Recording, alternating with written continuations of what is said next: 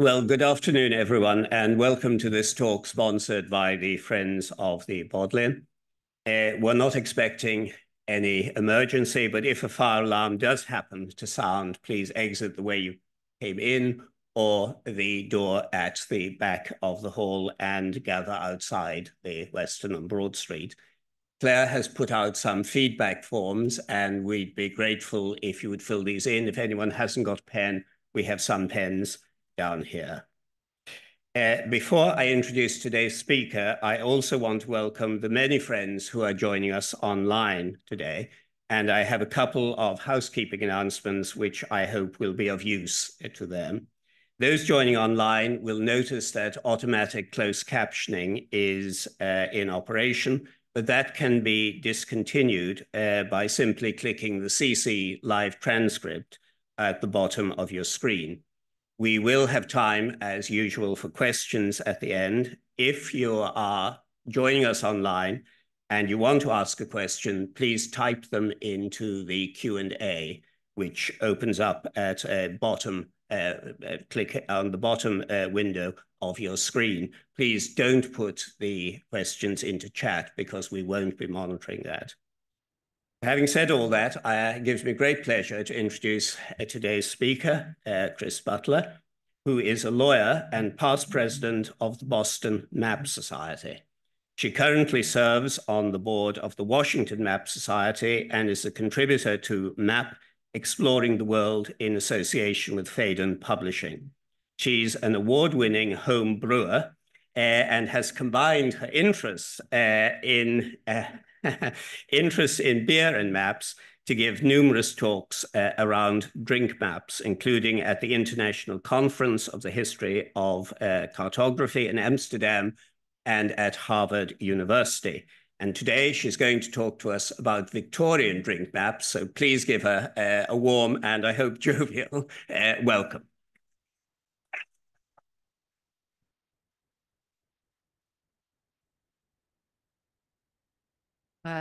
Thank you, Professor McCabe, for giving me, and the Friends of the Bodleian, for giving me the opportunity to share this mappy bit of history today, and especially to the Bodleian publishing team, who, but for them, there would be no book, and Stuart Ackland and Nick Willie, who were sort of the spark of this whole adventure.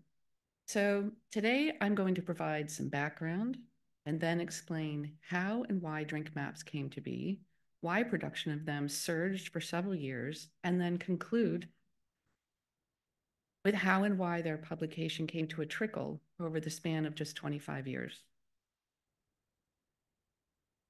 So please allow me to set the stage. There was a drink problem in much of the Western world. So we're really talking between 1830 and 1900 is the time span I'm going to discuss. Neither any woman and most men could vote at this time, and I'm going to explain why that's important to drink maps a little bit later. But since the Industrial Revolution in the late 1700s, work had moved from farm and field to factory and dock. And over the century, trains replaced horses, water closets replaced outhouses, electric lights replaced candles, newspapers were the Instagram of the time, and thanks to technology that made paper and printing cheaper, trains carried the word around a little bit faster. Cities built up so fast that there wasn't really much time for planning. So cities had churches and pubs were the other center of life. So they were places where people met. Everything was done in the pub, from local meetings, even voting. And people were paid there in public houses, often owned by their employers. So what was the first thing they did with their new wages? Apparently, a lot of people had the same thought: I'll drink them.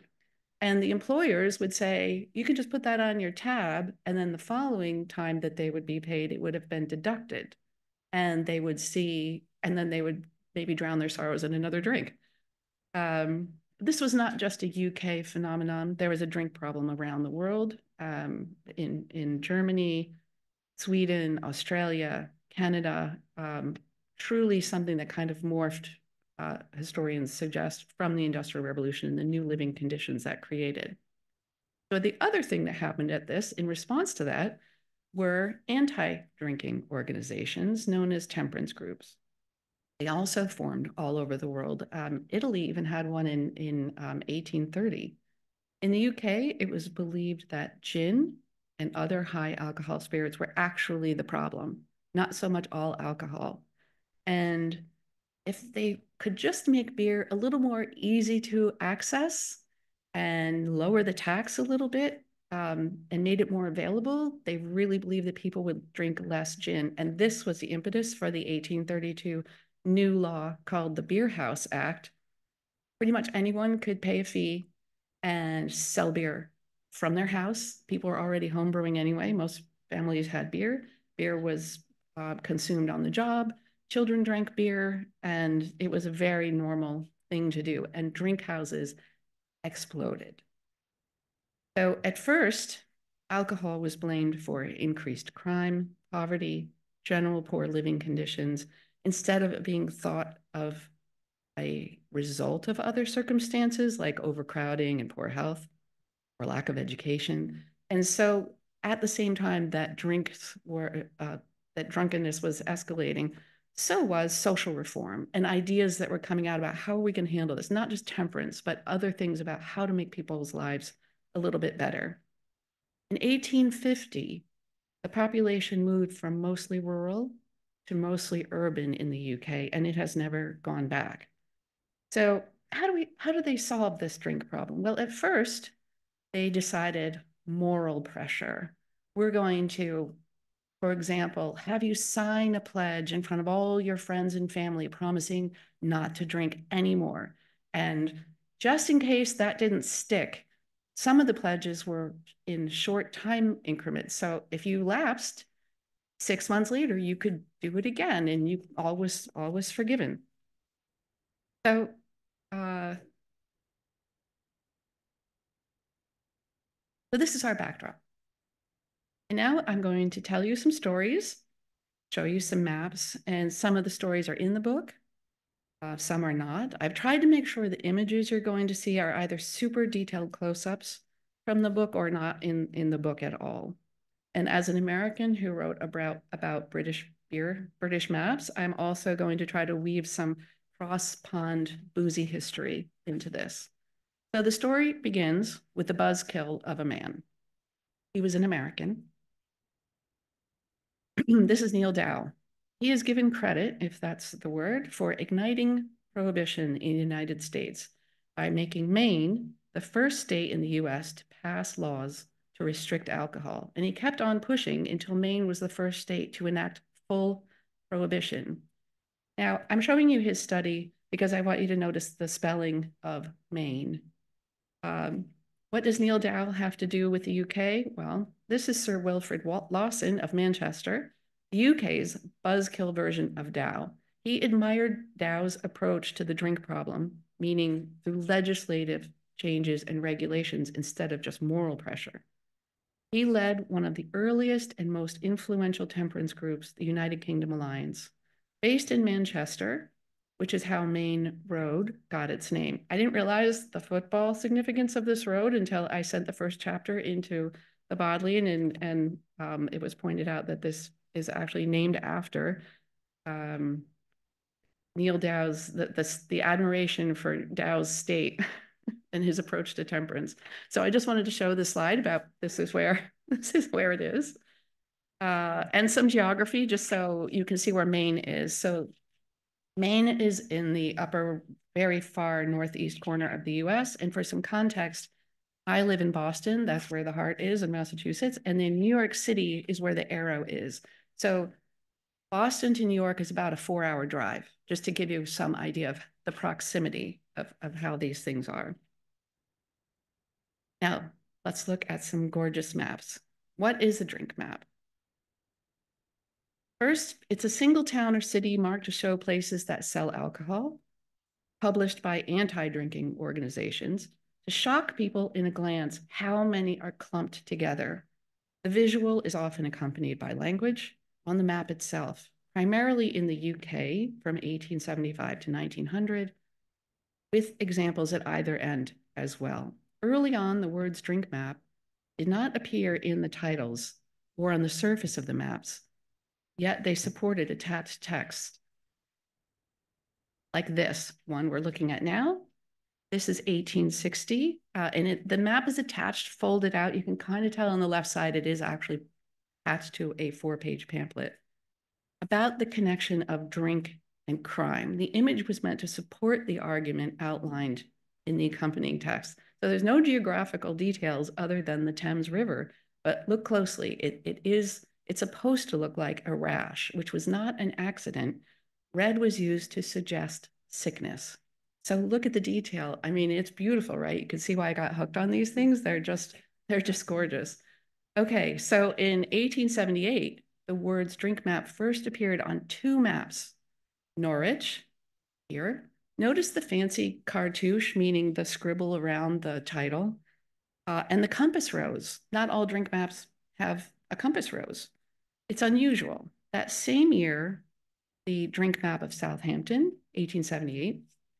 And on the right, I just wanted you to see the yellow triangle is the blow up of what's on the right. Just, I mean, you can imagine walking down that street, how many places there were. You just go from one after another. So both of these maps had brief text on the back, appealing to magistrates, explaining how the public could pressure magistrates to stop granting licenses. Magistrates were the ones granting liquor licenses. I haven't found anything to indicate the makers of these maps knew about each other, but it's clear that the image is now the primary focus. First, you saw the map attached to text. Now the text is on the back. The image is primary. So there were 2 quickly successive events that really escalated the growth of drink map production. The first were instructions about how to make one. So in this newspaper article, I want to show you the newspaper article because the British News Archive, while it's a little pricey, it's my very favorite way to spend, for example, an evening when you don't want to do anything else. You can take a dive into history of, it's sort of like going into a library and looking for the book you want and your eye gets distracted by, oh, I didn't even know that existed. They're fascinating stories about stolen horses and all kinds of other things. So I use this a lot. And then the archive does have the Alliance News. The Alliance News was mouthpiece of the United Kingdom Alliance, Wilfrid Lawson's organization. And they were very smart about how they reached people because they had their own temperance news and they allowed other temperance organizations all around the country and in Scotland and in Wales to pay a subscription and put their own news in it. They could submit their temperance calendars. They could show their leadership and their major events and things they wanted to talk about. Also, the Alliance News would share template letters to magistrates, even sermons. I mean, they would try to share information. And there were branches all over the place. So they really were a grassroots organization in a very fundamental way. So I'm going to read the instructions. Well, first I'm going to explain something. Close-up of this article by Solicitor Hayward with the instructions in August 1882. Now, you'll see it's called Anti-Licensing Memorial. And I mentioned that most people couldn't vote. But what they could do is go to a meeting, and at the meeting they would say, here's our position on something. Let's say it was a temperance meeting, and we're going to submit our position to our local magistrates. And then people could sign it. People who couldn't vote, women could sign these memorials and be noticed. They would feel like they had a say. Now, there's no guarantee that the magistrates actually read these, but when you couldn't vote, it was a very powerful thing to have a memorial. So Solicitor Hayward suggests, and I'm just going to quote the middle part. First, get a large-scale ordnance map of the district. Mark on it the site of the house for which a license is sought, and stick a small black or red wafer or piece of paper on the site of the house already licensed, distinguishing the beer houses and off-license houses by tickets of different shape.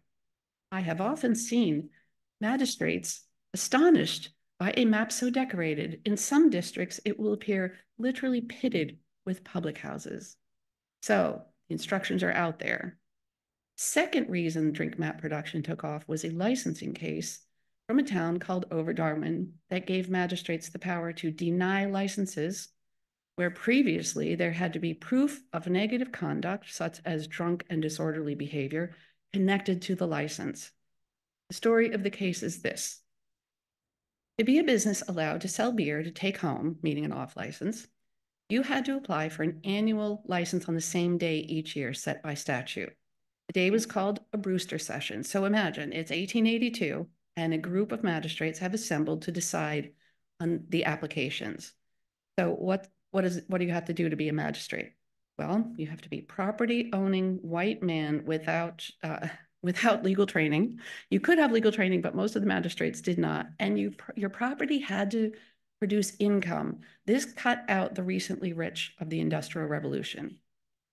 So fortunately, they were led by someone with legal training who was incongruously called a clerk. I don't know about in the UK, but that's a sort of low-level term in the US. And in 1882, all of the grocers in the market town of Over Darwin applied for their licenses to be renewed. But this year, the magistrates objected to all of them, meaning unless the applicants could show that the neighborhood needed it, a license would be denied. This is new. Just 2 weeks earlier, a new act had passed, loosening the standards for magistrates to deny a license from requiring proof of drunken disorderly conduct or other transgression to simply whether the neighborhood needed it without defining need. This gave applicants here, 74 grocers, including Mr. Alexander K., 2 weeks to prepare their arguments for why they should be able to continue to sell alcohol. 2 weeks later, at what was called an adjourned Brewster session, meaning one of challenged licenses, when people saw this in the paper, they would know that this was going to be exciting because there was, a disagreement. So these magistrates heard testimony of police, applicants, and so on. They deliberated for 8 hours and they consulted a map. I had read about this map. I knew they had consulted a map based on some legislative history at the time. And I had contacted the local archives of Darwin and Lancashire, surrounding ones as well. And they had reached out to their colleagues and assured me no one had heard of this map, so I couldn't find it. Anyway, the magistrates looked at a map, considered how close the places to secure alcohol were, and decided not to grant 34 of the 72 objected to licenses, nearly half. And in their decision, they said, even with half of the licenses denied, still no one had to walk more than 2 minutes to buy a beer. So you can imagine, if you could still get a beer every 2 minutes, they must have been incredibly concentrated. So I'm going to show you this. Here, I believe, is the map. Notice north is not at the top. It's not an ordnance survey. There is no title. So let's look more closely. So even though it's not part of this case, I want to explain the circle. These are called yardage circles, and a lot of drink maps have these on them so that you can easily count within the circle how many places there were to buy alcohol within a certain number of yards of whatever they decided the center would be. Let's look even closer still. I'd like to point out the 3 lists on this map showing the 3 types of licenses: public houses in red, beer houses in blue, and off licenses. The first 2 columns are complete. This last one, the one about the disputed licenses in this Brewster session, is unfinished. However, there are green marks on the map that correspond to the addresses in this list. Meanwhile, I'd been researching the contemporaneous newspaper accounts, and the day before the Over Darwin adjourned Brewster session, these appeared. So the addresses of all the challenged licenses had been published in the newspaper. It was unusual at the time to list yards to another public house, but as you can see, it has who owns the license, the location of the place, the off license, and the number of yards to the next closest place. So we could see what the magistrates were focusing on: proximity. And now, a story within a story. As I said, I couldn't find the map. I decided to at least drive to Darwin. I moved over here for the last 2 months of researching the book, and I really wanted to get to know Alexander K. and find out what was his story. So I drove there and I knew the address of his grocery store. And it turns out the address scheme has changed to the point that it was literally impossible to figure out where his grocery store was. I mean, I could kind of figure it out, but I thought I'm not going to leave this place without, at least having a beer. So, so I went to a local pub, which is this place, Bird in the Hand, and I met a local, Ray Taylor. I explained why I was there. There's only one other person in the pub at the time. Turns out Ray was born and raised in Darwin. He's a computer scientist by day, but he likes his beer and he likes his maps. And he said he thought he knew of such a map. And the next day, he sent me by email the map I've been showing you, which is published in the book for the first time. I still have never touched a copy of this map, but here is why I believe it is the map consulted by the magistrates. So it's hard to see, but this matches up the map with the map exactly. On the left is the unfinished column of off licenses shown in green on the map. It starts with Moss Bridge Terrace, Blackburn Road. The second Duckworth address street that's in the newspaper is not on the map, and their license was denied. Only the licenses granted that day are on this map. So I tell this story, which is very exciting to me. It was a very exciting moment when I realized this was going on. So I tell this story, though, because once the decision was out that magistrates had successfully struck down licenses, it succeeded on appeal all the way to the Queen's bench, and the temperance folks jumped on it. This is a long way of saying the second and more dramatic escalation of drink map activity was the result of this case, which seemed to give magistrates way more power than they had before to slow and even reverse the number of boozers. And temperance groups leveraged this decision by publishing maps in an organized, strategic way, with the holding of the case printed on the back of the maps with detailed instructions about how to use the map to persuade magistrates across the UK, starting with the drink map of Oxford. So if you haven't seen it before, this map doesn't even show the university itself. And I would not know about any of these maps if it weren't for Nick Millie, who's in the room, map curator here, who showed me this map in, I think, 2005. This is Nick holding the map. Sorry, Nick, I didn't tell you I was doing that. And on the back of the map is a long plea to both the public and to magistrates about too many drink dens and a begging to stop allowing more. The case is woven into the text by name. Here's an alternate title, by the way, to the drink map of Oxford, just a little different. So they actually have two copies. And here is the back. So I'm going to give you a quick story. One thing I found a little fascinating and a very good way to research things when I was working on the book is looking at death notices. So they weren't called obituaries yet, but death notices of some of the high-profile temperance people. And one I came across was this man, Skinner, and it said he died presumed drowned, body not found. And I thought, oh, okay. So I dug in a little bit and all the people he left behind. He was actually involved in a lot of temperance organizations. It turned out he was a railway engineer, and he had been caught on the train with the same exact ticket, the same ticket for the date the prior year. In other words, he'd saved and used the ticket from the year before to save paying the fare. And he was charged for this. And while that court case was pending, gone out one night. By this point, he'd moved from Oxford to Deal as he moved up the UKA structure. And he collected all of the subscriptions that night. All these temperance groups paid to be in the UKA. And then his clothes were found on the beach. And the obituary said, it was such a nice evening, surely he could not resist bathing. And there was a funeral, several memorials printed, and he had a wife and 3 children. And 3 months later, his name was mentioned as the family let someone know that they knew he was alive in the United States. So I guess he took all the money and hijacked himself to the US to avoid paying or being charged with that. So much for all the temperance folks being, very plain mighty. So I should show you this. Okay, this is Skinner, whose name is on this drink map of Oxford. All right, the other map that came out the same time that the drink map of Oxford did is very different. This is the drink map. Well, it's not called the drink map of Liverpool, but this is Liverpool, 1883.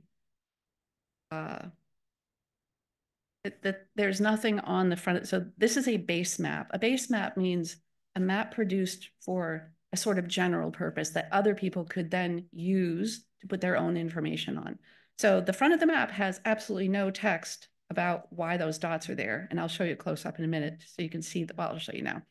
They really pop, and those red marks, but you can't look at the face of the map and have any idea why there are red marks there, which I think is kind of funny. And it's all on the back. So this is only half of it. There are another 4 panels of single space explanation of how to use the over-Darwin case, and all kinds of nuanced legal arguments, and it's actually quite confusing. I think they're trying to clarify things, but it's about license transfers and all the possible situations. So, but it did have the over-Darwin case, and the reason especially why this is important is I have been able to kind of connect this as a strategy by connecting it to the drink map of Sheffield. It's hard to see here, but I will show you the title, and you can see the title is also the legend. It is called the drink map of Sheffield, and the legend just says on and off licenses. Very simple, but it also has a back with not as much text as the Liverpool map, but it does have on the left side here identical language to Liverpool, which confirms that the circulation of drink maps was an organized strategy. So let's compare Liverpool and Sheffield. The yellow is exact language. I mean, some of it couldn't be exact because it's made by different publishers and different places, but clearly they were communicating about this. So this points to the United Kingdom Alliance having a strategy about how to use them and influence magistrates who were making decisions about granting licenses and renewing liquor license. So on to what I think is one of the prettier maps. I'll share with you. It's one of the most colorful. And this is the map of licensed houses in Birmingham, not called a drink map. However, I did find evidence that there was a colorful drink map of Birmingham in 1877. I haven't been able to see if it exists anymore. If anyone finds a drink map, by the way, I'm sure they're out there. I'm hoping this is just going to be scratching the surface and people will find more. I've already talked to 3 people that found more. I mean, I went to a pub and met a stranger and found one. So I'm pretty sure you'll be able to find some. Okay, so let's check out the railway area on this map. Very common, although it's kind of strange because railways were outside of the licensing scheme and often not included on the maps. Most of the maps got their places marked from police records because the police kept the records about the licenses, and they had to go around and make sure that the objections were served or that people knew they were about to be discussed. So I'm going to zoom in a little more closely, and this is what I just love about this map. The color just is different colors for different types of licenses. So let's talk about beer for a moment. Now, I'm showing you a painting by a Frenchman, Edouard Manet, his last major work in 1887. I'm showing this to you so you can see the reach of English beer, in particular, Bass. So this red triangle was the first trademark in the UK. And Bass also got the second trademark, same line that the clerk stood in overnight. And that's the brown diamond for the stout. Not quite as famous, but it was their second trademark. So back to maps. Charles Booth was perhaps the most famous social reformer of his time, and he's remembered mostly for his poverty maps that used color to reveal the poorest parts of London, and it ended up being far more than anyone had expected. But Booth also made drink map of sorts. This is Tom Harper, by the way, at the British Library. He made a drink map of sorts in the back pocket of the last volume of his 17-volume treatise called Life and Labor in London of 1899. Booth enclosed a map showing 3 important institutions of life: the church, the school, and the pub. It's very curious that it's not necessarily like other drink maps where he's trying to shock people by how many places there are to get alcohol, because it is the churches that are in red. And when you look at this map, you think, oh my gosh, are there a lot of churches in London? Because the red really pops.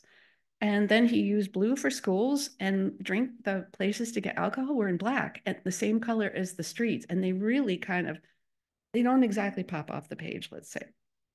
Even more famous in their lifetimes was Lady Somerset. She, as a social reformer, very similar background. They both came from sort of privileged background. Booth came from a family of ship owners, and they were very disappointed that he decided to be a social reformer.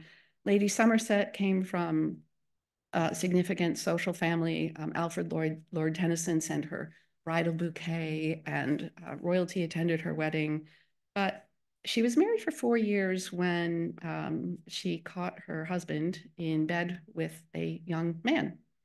And instead, at the time, they had a son who was 4. And at the time, custody was presumed with the father. And the only way for her to get custody was to do something that recognized in the law that she should have custody, including that he had violated what was called at the time the laws of buggery. And she did. She won custody, but she was socially ostracized. And her husband, who they did not divorce because she didn't believe in that and religious grounds, fled to Florence, and is known to have been in a group of men, including Oscar Wilde. And people disagree about the inspiration for the star of the picture of Dorian Gray. However, his name was Lord Henry. And Lord Henry is the character in Dorian Gray who prefers young men. So whatever you think. But she rose to become the president of the British Women's Temperance Association. And then she went to the United States. She met the American president. She spoke to over 2,000 people in Boston, her first port of call, and eventually rose to be the president of the World Women's Christian Temperance Association. She was pretty controversial because she supported birth control, women's suffrage, and something I found kind of curious, licensing prostitutes in India for the benefit of British soldiers' health. She was pushed down for this, but actually her idea was we can protect them. We just have to test the prostitutes so they can be licensed, and that will protect our soldiers. And people said, no, nobody's consorting with prostitutes over there. So she did not win. But anyway, I'm just going to show you her maps to compare, because the one thing she was really known for is she launched a live-in care home for women where alcohol use was treated instead of punished, which was still a new concept at the time. It was very highly regarded, and she was invited to testify to the Royal Commission on Licensing Laws. She presented 7 maps to support her testimony. I will show you the first 2. 2 more are in the book side by side to compare, which is how she presented them in her testimony. This is map number 1 of the Soho district, stating there is 1 public house to every 17 inhabited homes. Second map is a mile of Whitechapel Road, showing 45 public houses on 1 mile. So did drink maps work? Well, remember the 1878 drink map of Norwich? That city had 3 updated maps over 25 years. So let's look at the second one. This is 1892. It's very similar to 1878. Let's compare the numbers. So 1878 to 1892, there are only 24 fewer places. And on close inspection, I looked at these side by side and counted all the little places. There are fewer, but they're more concentrated. There are more. If they had done a yardage circle, you would be able to count more in the center of town than you would have been able to before. And the one that was published in 1903, the last one of Norwich, again, barely any decline in the number of boozers. So overall, I would say that drink maps did not work, but perhaps influenced the decline in drinking at the end of the century. There were more places to congregate. better water, bicycles, hobbies. I mean, people just were happier and healthier. So it made sense that drinking would decline, which it did, not just in the UK, but all over the world, at least as a sort of general trend. And now you know a little bit of the drink map story. And in conclusion, heading into the early 1900s, Britain being reasonable and notoriously taking the steady path, prohibition was never a realistic threat. But in the US, the extremists won, and prohibition became the nation's law in 1920. One major exception was medicinal. Alcohol could be prescribed by a doctor. And in 1931, prohibition was still the law when Winston Churchill was in New York giving a lecture. He was trying to cross the street and forgot to look to the left instead of to the right, which, by the way, I've been here almost a week now, and I've come near many fatal, almost fatal instances, so I understand where he was coming from.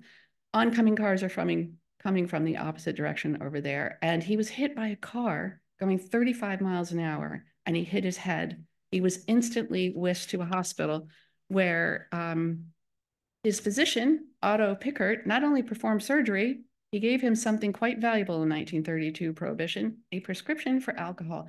So I am going to read this only because I just want to make sure everyone, it's amazing, actually. This is to certify that the post-accident convalescence of the Honorable Winston S. Churchill necessitates the use of alcoholic spirits, especially at mealtimes. The quantity is naturally indefinite, but the minimum requirement would be 250 cubic centimeters. Does anyone know how much that is?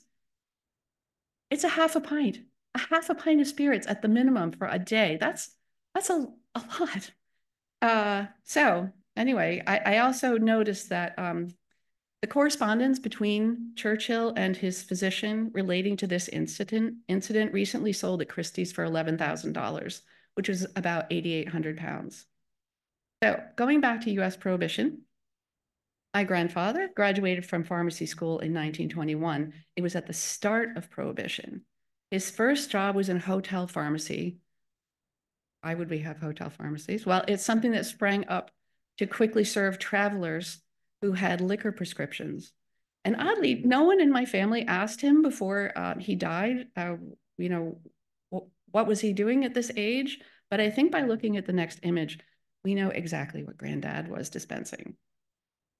So that's all I have for you. Thank you very much for your attention.